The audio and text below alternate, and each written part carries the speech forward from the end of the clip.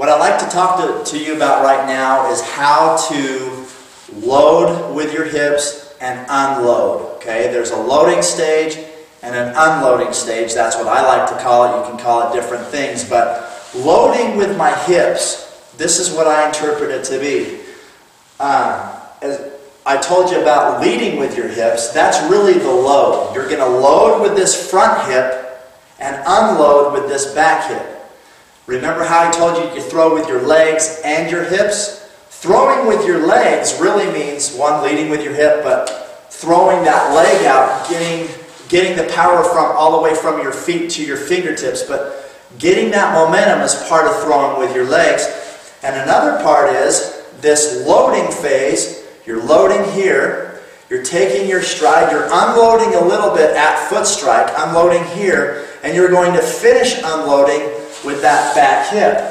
As you can see here, if I unload a little bit, my hips go before my upper body does. That's called delayed shoulder rotation. My hips will go. I'm unloading a little bit at foot strike. Okay? And then I've got to finish unloading.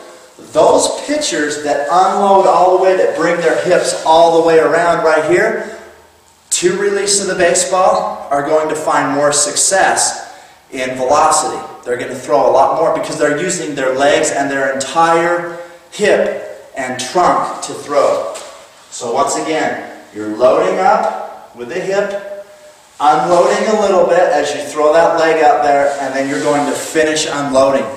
That's what throwing with your legs means. Now when you're playing catch, I always tell my pitchers to throw with a purpose, with the intent to get better every single time. So what you've learned here so far, staying relaxed, leading with your hips, throwing that front leg out, you're going to rotate your hips all the way around. Those are the things that you can practice every time you play catch. You're throwing within purpose, with a purpose. Throw with a purpose. So you can work on this with your friends. Load, unload, and finish unloading as you come around and throw. Make sure your hips come all the way around right here to maximize that velocity. Now you'll see some pitchers, they'll actually come down here, release the ball, and then their hips finally come around.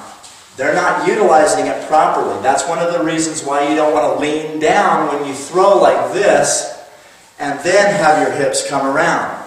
You want to work from the foundation up. So if I'm here and I'm rotating my hip here, okay, and I finish, you can almost see that energy come up. In fact, if you want to stand up and try it yourself, keep your head over your belly button, over your center, get into the equal and opposite position right here, rotate your hips before your upper body. You don't want to rotate your upper body first.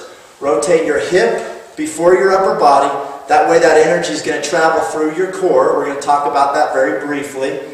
And then you're going to rotate your hip. When I rotate my back hip, to help me rotate that, I use my back foot. I just make sure that I go quick to my tiptoe, and I drag that tiptoe forward, keeping my foot on the ground until I release the ball. We'll get into that here in a minute, but again, you're going to load, unload a little bit, and finish unloading with the hips. It's all in that lower half that's going to help you throw a lot faster. So continue working on that.